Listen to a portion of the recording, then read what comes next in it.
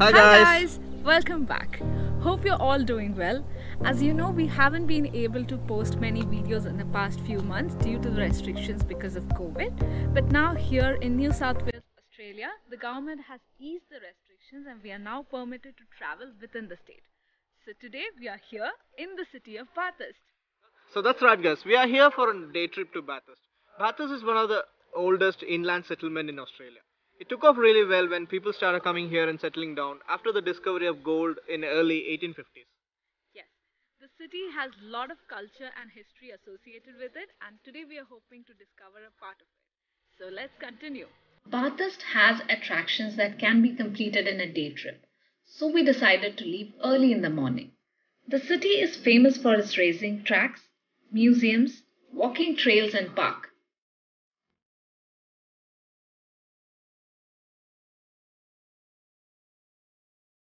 However, if you want to soak in the country vibe, it is definitely a destination to spend a pleasant weekend. Bathurst is a 3-hour drive towards the west of Sydney. We have to cross the Blue Mountains to reach here, so that's how we decided to make it our first stop.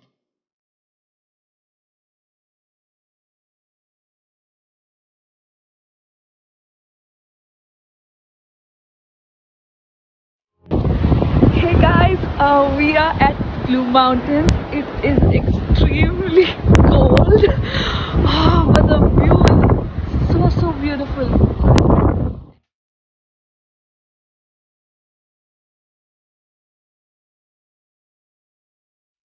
How is it? Oh god, my hands are freezing and I can't feel it. We decided to have breakfast over there. Bread will fly. We stopped at some random location on our way and look at the fog.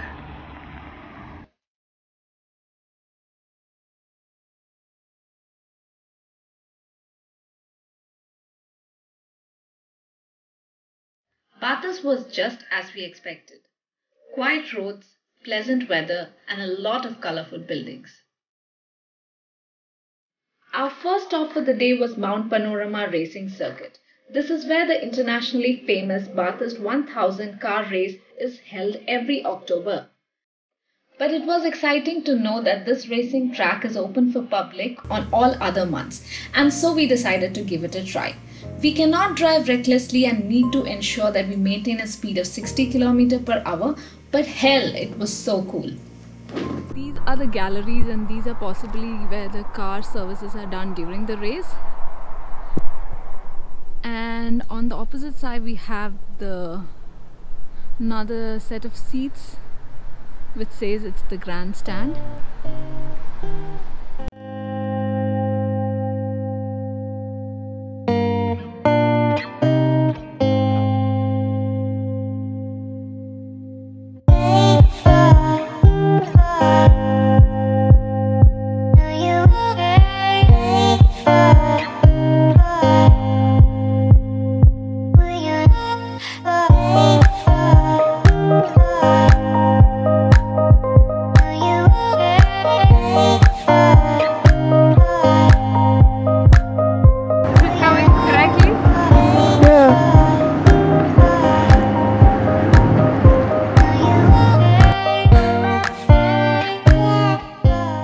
We then stopped at the National Motor Racing Museum, which is right next to the racing track.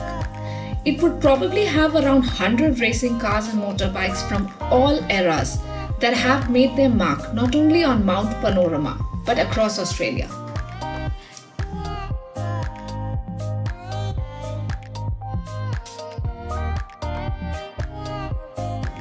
Our next stop was the Australian Fossil and Mineral Museum. Just so you guys know, the city is very small and you can reach all these places in very short duration. Social distancing was given importance everywhere we went, and the crowd was responsible enough to follow it. I never knew minerals, oxides or sulfides for that matter looked so beautiful until I saw the huge display here.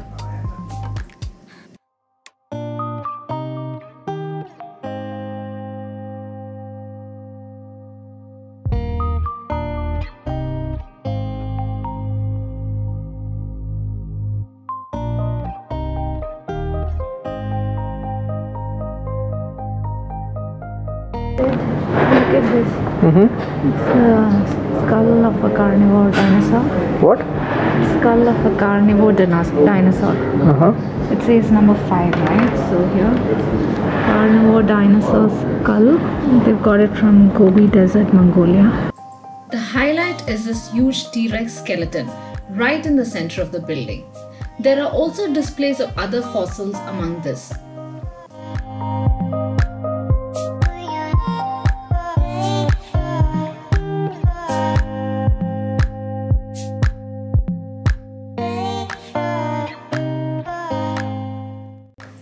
We stopped at this roadside restaurant to quickly have our lunch and then checked into the Rail Museum.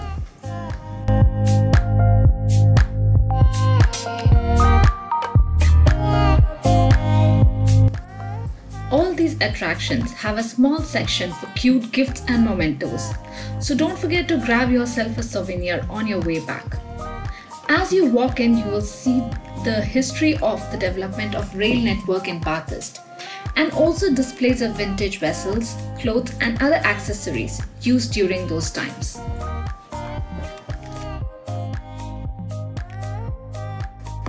One thing that stands out here is the model railway the size of a tennis court.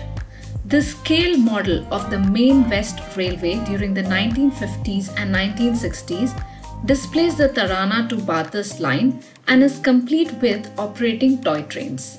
This is probably where you would have seen us the most excited.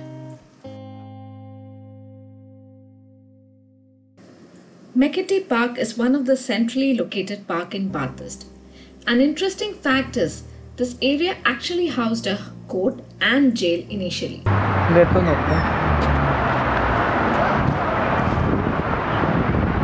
Okay, what are you trying to do?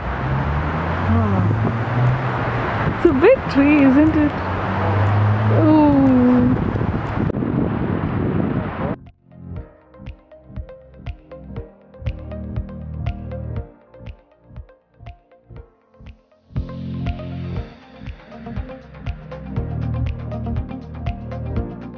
So I read about this very famous ice cream parlour here in Bathurst. It's called Annies Ice Cream Parlour in George Street. Yeah. So let's go check it out. And there's usually a lot of lines in the shop, even now I can see. You will always find this place very busy. It has a beautiful vintage vibe to it. And yes, of course, a lot of option of ice creams. We each bought 2 big scoops of ice creams and decided to head back to Sydney. That's it for today, guys. Thank you so much for watching. We hope you liked our video, and if you do, please hit the like button and also do share it with your friends and families. Also, if you've not subscribed to our channel, don't forget to subscribe it and hit the bell notification icon to receive all the notifications whenever we upload a video. So till then, travelbugs.